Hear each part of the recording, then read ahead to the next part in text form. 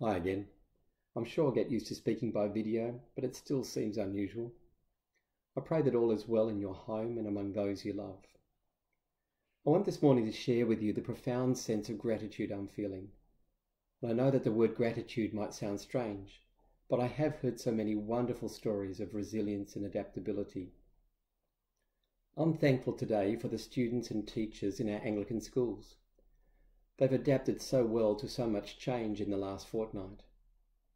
I'm thankful for the staff of Samaritans and Anglican Care and the people we are privileged to support. I'm thankful for our clergy and parishioners and diocesan staff. On your behalf, I get to say thank you to everyone. We're a strange and big family as the Anglican Diocese of Newcastle. I'm sure you want to join with me in praising God for the many signs of kindness and care that you've experienced in the midst of uncertainty. And of course, it's not just in the Anglican family. Like you, I've been moved deeply by the profound service we've seen in our hospitals, our supermarkets, in the public service, and so many places. It is truly wonderful to see humanity at its best.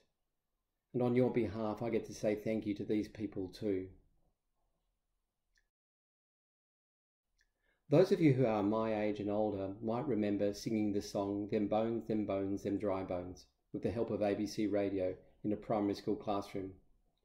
That song's based on a Bible story, the tale of a vision to the prophet Ezekiel, and that story is being told in many churches today.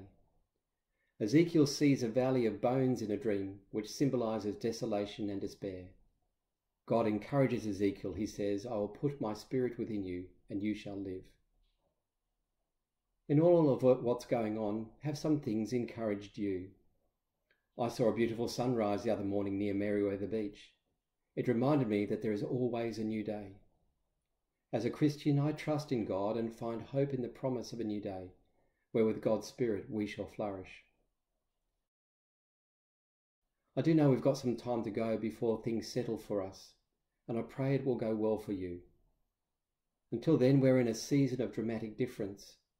For Anglicans, this means that the centre of our worship and prayer life is the home rather than the church building. Our church buildings might be closed, but the church is everywhere, across the diocese and across the globe. We are the living body of our Lord Jesus Christ. I do encourage you, as you change your patterns of hygiene and community living, to also make time to tend to your soul. I encourage you to make time for prayer and meditation, to ponder sacred things, to be still and reflect. I pray that God might continue to sustain, bless and protect you and those you love in this season. With you, I long for the time when we can all be together again and celebrate. Until we meet again, may peace be with you.